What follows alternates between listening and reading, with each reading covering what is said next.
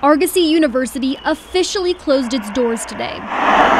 Employees told me they're trying their best to help students transition into other programs, but yesterday I sat down with students who tell me they don't think it will be that easy. Staff at another school, Northcentral University, saw our story and told me it might actually be that easy. I saw some of the interviews, students losing 2 or 3 years of their program, and what Northcentral University wants to do is to be able to step up, not have students lose those credits and just pick up where they left off from Argosy and continue on. Some rule bending means students could transfer all credits to NCU without losing them. Across the country at the master's and doctoral level, their transfer of credit requirements are usually anywhere from 6 to 15 credits is the most that they'll accept. We've been working closely with our president of Northcentral University to help figure out a path where we can have exceptions for these students and accept more credits than you would typically see from an institution. However, NCU only offers online classes, but for students just a few classes from graduation, it's a quick fix. Accepting all of their credits as long as they have a C or better and they map into one of our current master's or doctoral programs. So that's going to really take a lot of the stress out from the student.